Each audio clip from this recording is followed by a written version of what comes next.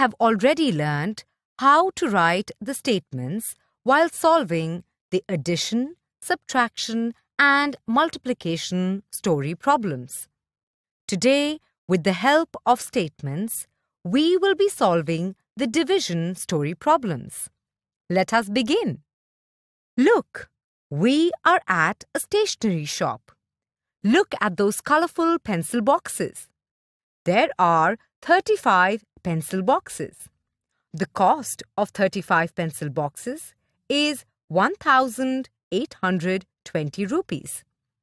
Find the cost of one pencil box. Let us read the story. The cost of 35 pencil boxes is 1,820 rupees.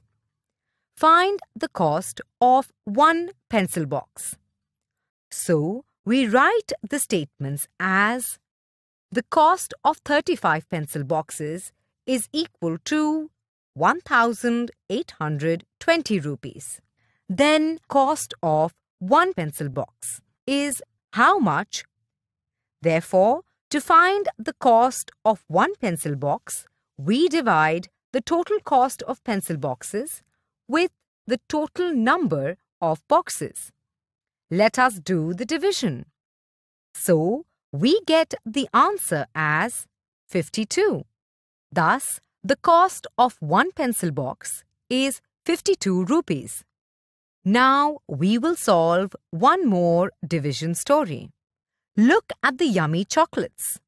840 chocolates were equally put by Sanika in 70 boxes. How many chocolates were there in each box? So, let us look at the story.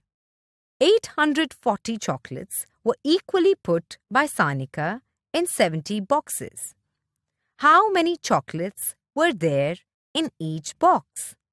So, we write the statements as the number of chocolates in 70 boxes is equal to 840. Number of chocolates in each box is how many?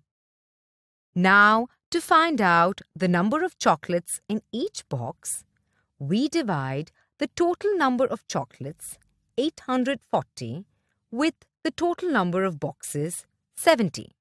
Let us divide. Here, we get the answer as 12.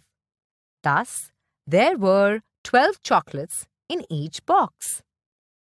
Wasn't it fun solving division story problems?